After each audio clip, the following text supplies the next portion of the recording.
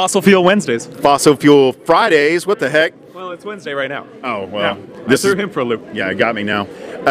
I'm Matt Hill, Night Fire Specialist. I'm here in Denver, Colorado at the holiday party for every industry group in Colorado, we think, supporting a lot of, scholarships? Oh, well, we're just trying to get the whole industry together. Yeah. Right? Networking creates opportunities, creates innovation. Absolutely. Yeah. Introduce yourself. So my name's Mark Hinaman. I'm an engineer at a group called Franklin Mountain Energy. And we predominantly get oil and gas out of the ground, but we're interested in producing energy for America and the world. And how are you going to do that, Mark? Well, right now we're trying to get 50 million barrels of oil out of the ground out of southeast New Mexico. There we go. But eventually, we're hoping to expand to any measure of energy technologies, any number of energy technologies. So, what do you see coming down the pipeline? The proverbial pipeline. Well, one of my good friends told me this recently. You look at car loans for internal combustion engines because society is really moving towards electric vehicles now, right? Oh, EVs are the big thing. But banks right now are giving car loans for up to 72 months out. And it's like, 72-month car loan that's going to burn gasoline, right? Yeah. That's 7 years. 7 years of... Well, so, all right, for at least 7 more years, we're going to continue burning oil. Yeah.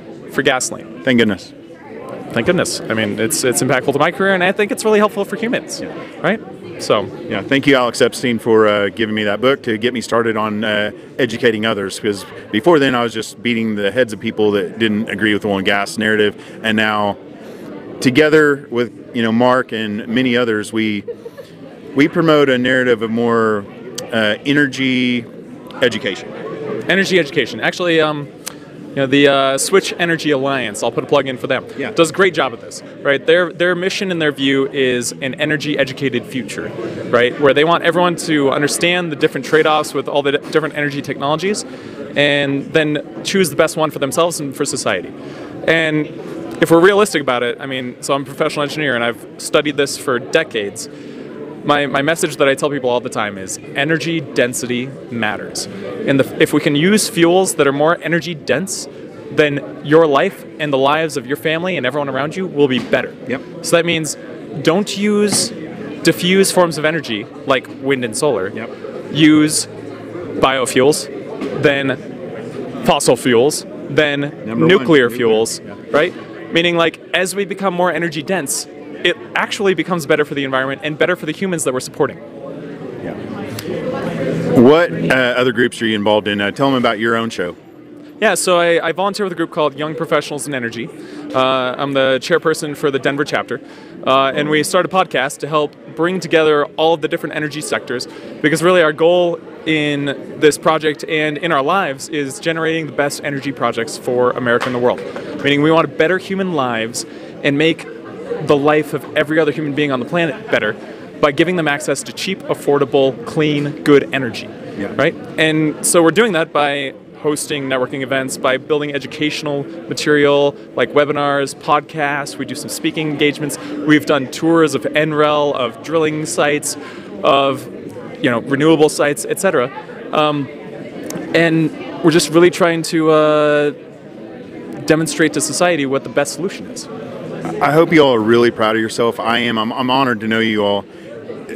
You're arming the next generation with the ability to continue our industry, and you and I won't have. Well, I won't have to worry about when I retire and step back that the next generation wasn't included in all of the growth and knowledge on how to continue to pull up oil and gas out of the ground. I actually really appreciate that mindset, because when you talk about growth in the next generation, and you think about what it's going to take for us to get off this dirt ball. I tell this to people all the time. My dad had a quote, and he was a geologist, and he was a wildcatter, and he went out and drilled a bunch of oil and gas wells, and he did a lot of good for society. But he had a great quote that was, son, I may not be smart enough to figure out how to get us off this dirt ball, but I can at least kick the can down the road long enough until someone rolls around who is. And to that, I say, Dad, fuck you. Because I'm smart enough, and we're smart enough to figure out how to get us off this dirt ball. Yeah. Elon Musk is making a big movement. I don't agree with all of his physics. He's blatantly wrong, and it's very easy to disprove him in a lot of his stuff.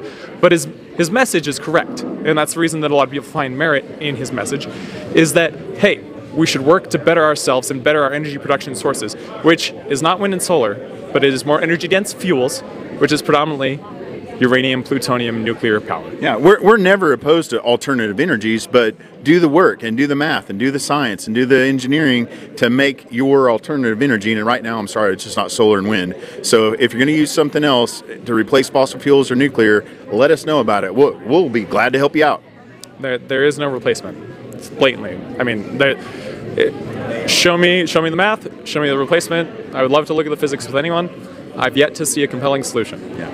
Well, we hope the next generation, right? But right now, we're very lucky. No, the generation is our generation. We have that opportunity. So we're getting, in my opinion, we're leveraging fossil fuels now, right? We're using the utility of these high energy density chemical bonds to literally make our lives better, give us an easier return on our investment when we get the oil and gas out of the ground.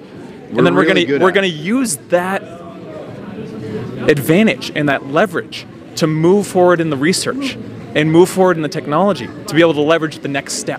And the technology is, all the problems that other people might see outside of our industry looking in, we are engineering those problems out of our own industry. We have the capability and the knowledge. We are really good stewards of energy. We want to make it the most efficient. Any waste at all, any pollution at all, we know that that's money being wasted. That's not return on investment. So we are working really hard to capture, all of that back.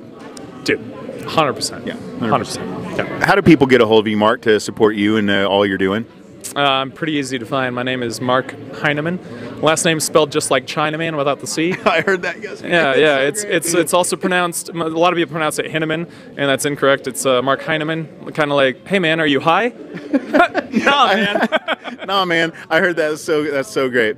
Thank you for what you do. God bless you. This is our show, everybody. This is what I do. Introduce amazing people in our industry to you and follow them, help them out. Take care. God bless everybody. Bye-bye. Thank you. You're welcome.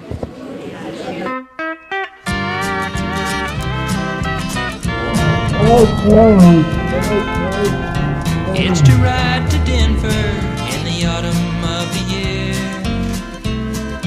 Walked in from the highway with the rain against my beard. For Denver girls and Denver talk upon my watch and chain. Then I headed out to try my luck in the Colorado rain.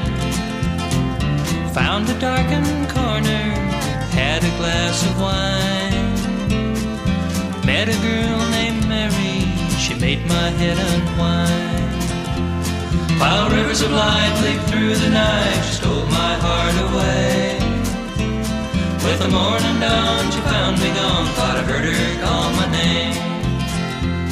For Denver girls and Denver talk upon my watch and chain.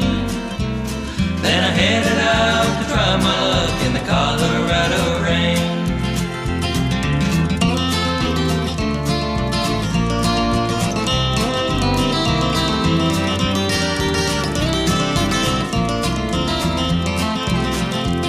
There's a rainbow on the highway, it's telling me to go. Maybe on down to New Orleans where the rain don't turn to snow. For the winter winds are bound to send the stranger on his way. Just moving on, I can't stay long in the Colorado rain. For Denver girls and Denver talk upon my watch and chain. Then I headed out to try my luck